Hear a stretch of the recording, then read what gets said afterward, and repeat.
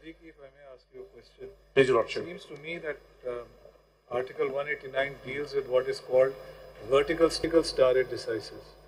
But there is also within the Supreme Court and in each High Court what is called horizontal stare decisis, the law of precedent. That is a judge-made law, that is case law. That is not provided in the Constitution. And surely the rules, are there not rules that regulate horizontal stare decisis? For example, the full court gives a judgment. If there were no horizontal stare decisis, a two-member bench of the Supreme Court would say, well, Article 189 doesn't apply, so we are not bound by the judgment of the full court. Would that be correct? Would that be a correct understanding? That would be a fallacy. It will not be correct. So if a three-member bench, a five-member bench gives a judgment, can a three-member bench say, or even a five-member bench say, sorry, we are not bound because Article 189 doesn't apply to us? Surely horizontal stare decisis does apply. It's a well-settled. What would you say to that? Well, I would make a humble submission that the judgments of the superior courts, particularly of the Supreme Court, are a binding precedent on the subsequent courts constituted as a benches or a full court. And unless Your Lordship, in Your Lordship's wisdom, decide to overrule them, they have a binding value. And it goes to the very system of certainty within the judicial system. And to say that Your Lordship are not bound by the previous judgment would, with respect... میرے خیال میں آپ میرا سوال سر سمجھے نہیں صحیح. میں آپ کو آ رہا ہوں سر، میں ادھر آ رہا ہوں. نہیں میرا سوال دوبارہ دہرا دیتا ہوں، شاید آپ سمجھ نہیں پائے. یقیناً 5 ممبر بینچ کا ججمنٹ 3 ممبر بینچ پہ بائنڈنگ ہے یقیناً. اب ہم آرٹیکل 189 کی بنیادی بات کر رہے ہیں، ادر کورٹس. اگر یہ بات ہے تو یہ اب فل کورٹ، اس سے بڑی تو فل کورٹ نہیں ہو سکتی ہے. ہمارے اوپر کوئی پریسیڈنٹ لاگو نہیں ہوگا، آپ سمجھ رہے ہیں. اگر یہی ایشو کسی لارجر بینچ نے فیصلہ کر لیا ہوتا وہ ہم پہ ہوگا، مگر ایز اے رول ادروائز ججز ڈیسینٹ بھی نہیں کر سکیں گے نا، وہ تو بائنڈنگ ہے، ڈیسینٹ بھی نہیں کر سکتے ہیں. تو اب آپ ذرا وضاحت میں یہ کر رہا ہوں، یہ نہیں ہے کہ 4 ممبر بینچ ڈسریگارڈ، 2 ممبر بینچ ڈسریگارڈ کر دے گا 5 ممبر بینچ کے فیصلوں کو. بالکل یہ میری آپ اس کا مطلب بات سمجھ نہیں پائے. ادر کورٹس، مگر ابھی تو وہ مفروضوں میں ہم نہیں جانا چاہتے ہیں. یہ جو موقع ہے اس پہ پورا کورٹ بیٹھا ہے، تو یہ کوئی پریسیڈنٹ جب آپ سائڈ کرنے لکھ لیں گے تو وہ پرنسپل نہیں اپلائی کرے گا جب تک آپ آرٹیکل 184(3) کا دروازہ نہیں کھول پائیں. یہ امتیاز صاحب، اس کو میں ذرا سمپلیفائی کر دوں ایز آئی ہیو انڈرسٹوڈ. سر یہ پورا لا پڑھ لیا گیا ہے، اس میں صرف 2 چیزیں. ایک، پہلے چیف جسٹس کے پاس کلی اختیار تھا کہ ڈسکریشنری چوائسز کرے، ٹھیک ہے نا. اس کو پارلیمنٹ نے ڈائلیوٹ کر دیا، ریگولیٹ کر دیا. That's all that the parliament has done, کہ انہوں نے 3 ججز کو اکٹھا کر دیا. کوئی باہر کا کوئی بھی نہیں آیا. It's still the chief justice and the 2 senior most ججز. اس میں تو کسی کا بھی فنڈامنٹل رائٹ افیکٹ نہیں ہو رہا، بلکہ جو انٹرنل یا انسٹیٹیوشنل انڈیپینڈنس ہے وہ مضبوط ہو رہی ہے. سیکنڈلی، ایک رائٹ آف اپیل اس کو پرووائڈ کیا جا رہا ہے جس کے پاس پہلے کوئی رائٹ نہیں تھا. ناؤ اس 2 چیزوں کے علاوہ اس پورے قانون میں کچھ نہیں ہے، تو کون سا فنڈامنٹل رائٹس آپ پٹیشنر کا وائلیٹ ہوا ہے جس پہ آپ 184(3) میں آئے ہیں؟ یہ تو اگر یور لارڈشپس ہیو ہیلڈ، سن لیں، اگر پارلیمنٹ نے چیف جسٹس کی اتھارٹیرینزم کو ختم کیا ہے، یہ تو آپ کو سراہنا چاہیے. یہ تو آپ کے بلکہ انڈیپینڈنس آف جوڈیشری کو سیکیور کرے گا. How does this respond to this? May I respond? اور صدیقی صاحب اسی میں ایڈ کر دوں. سوال یہ ہے کہ اگر آپ کے مطابق چیف جسٹس کی unlimited powers he independence of judiciary ہے، یہ بھی بتائیے گا. کیونکہ اگر جس طرح مائی learned colleague is just mentioned کہ اگر وہ وٹل ڈاؤن کر رہے ہیں پاور چیف جسٹس کی، ایک کی جگہ 3 لوگ 4 لوگ مشاورت کے ساتھ چلیں گے تو ایک دم اس لیے کہ چیف جسٹس کی پاور کم ہو رہی ہے، انڈیپینڈنس جوڈیشری ایٹ اسٹیک ہو گئی ہے. یہ نہیں دیکھ رہے کہ انڈیپینڈنس آف جوڈیشری تو بڑھ گئی ہے، کہ ایک کنسنسس سے آگے چلنے کا انتظام ہو گیا ہے کہ آپ لوگ سوچیں کہ آگے کیسے چلنا ہے, کولیجیل طریقے سے چلنا ہے. ساری دنیا میں بہرحال یہ ہو رہا ہے, کہیں دنیا میں چیف جسٹس نہیں ماسٹر آف دا روسٹر ہے, کیونکہ اب سب جگہ کہیں جائیں تو بیلٹ ہوتا ہے سال کے شروع میں, کہیں ساری فل کورٹ بیٹھتا ہے تو پھر چلتا ہے. کوئی چیف جسٹس کے بعد منجمد نہیں ہے یہ پاورز چلانے کی. تو یہ ہو رہا ہے تو انڈیپینڈنس تو اس سے بڑھ رہی ہے جوڈیشری کی. ایک چیز تو اس چیز کو ذرا دیکھیے کہ انڈیپینڈنس بالکل کنیکٹ مت کیجئے چیف جسٹس کی اومنی پورٹنٹ پاورز کے ساتھ, کہ جیسی چیف جسٹس کی پاور کو ہم چھیڑتے ہیں انڈیپینڈنس سے جوڈیشری خطرے میں پڑ جاتی ہے. ایسا کوئی سلسلہ نہیں ہے. اس کا بھی جواب ذرا دیجیے. The fundamental question here is, who can do this? Who can do this? That's what I'm saying. I mean, is it a function of the granted by the Constitution? Is it the function of the Supreme Court? It is a function, or is it the function of the Parliament? And if the Parliament exercises a function of the Supreme Court, then it is an intrusion in the independence of the judiciary, as I have understood, is your argument. I am saying.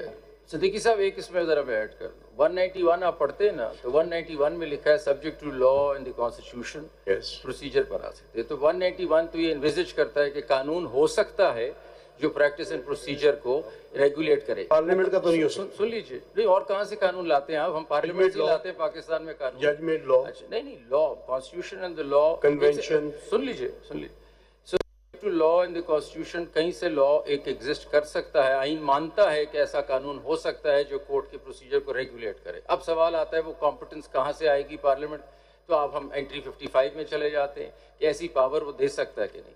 اب اس کو ذرا over all scheme میں دیکھیے کہ ہمارے پاس یہ جو section 7 پڑھا جا رہا تھا یہ وغیرہ, ہمارے پاس ارجنٹ لگتے ہیں کتنے, لگتے ہی نہیں کیسز. یہ عام روزانہ کی ایک شکایت ہے کہ ارجنٹ کیس سپریم کورٹ میں لگتا ہی نہیں ہے. چیف جسٹس صاحب نہیں لگاتے کوئی کیس, چیف جسٹس اپنی مرضی کا ایک بینچ بنا کے کوئی کیس کر دیتے ہیں. اچھا, فل کورٹ نہیں بیٹھتا. عوام کے کیسز ہیں, عوام کا ایک پورا فورم ہے پارلیمنٹ, وہ عوام کہہ رہی ہے اور وہ پارلیمنٹ کہہ رہا ہے کہ بھئی اپنے سسٹم کو ٹھیک کریں, اور آپ کا سسٹم 14 دن میں ایک ارجنٹ لگائے. یہ بات غلط ہو گئی. ہمیں کرنا ہے ہم سو جائیں, ہم نہ بنائیں کیس, ہم کوئی کیس نہ لگائیں, ہم اپنی مرضی کے بینچز بنائیں, یہ ٹھیک ہے.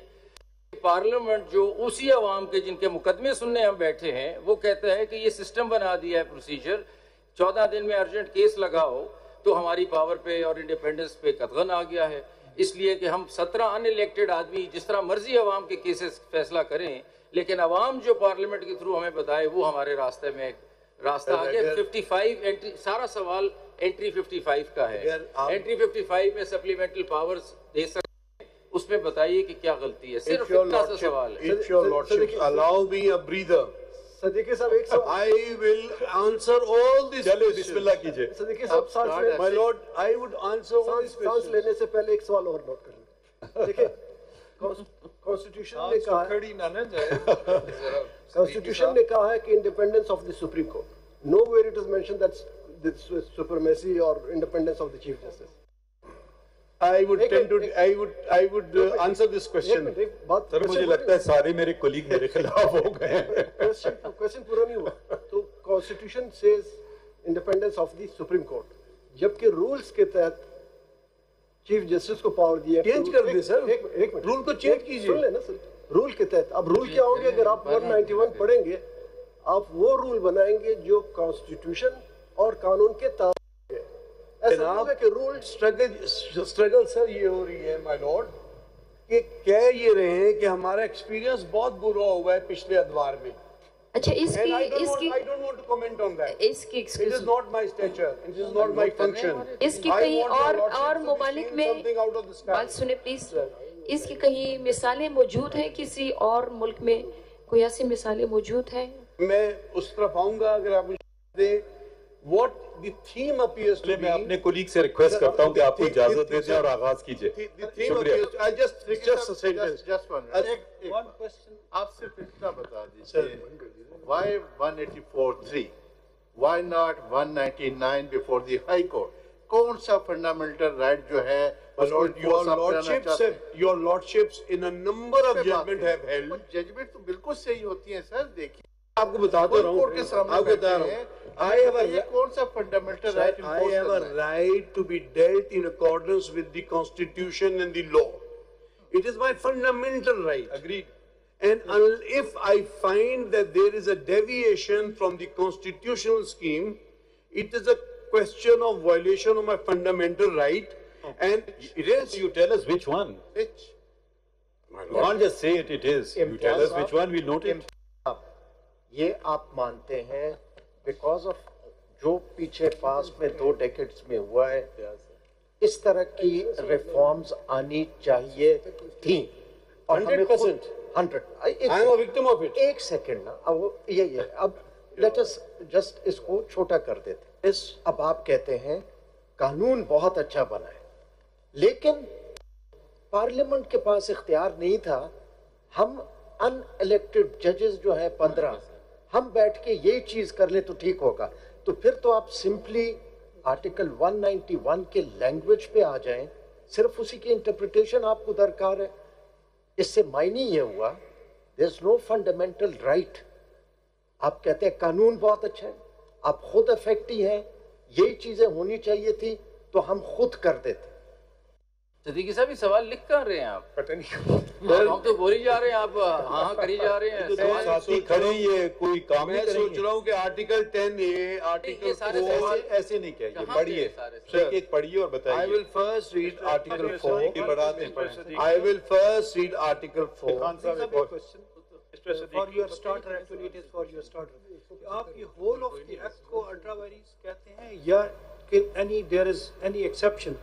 I find the entire act to be ultra vires the constitution because I feel this domain is not available to the parliament and the entire tenure of the section is unlawful.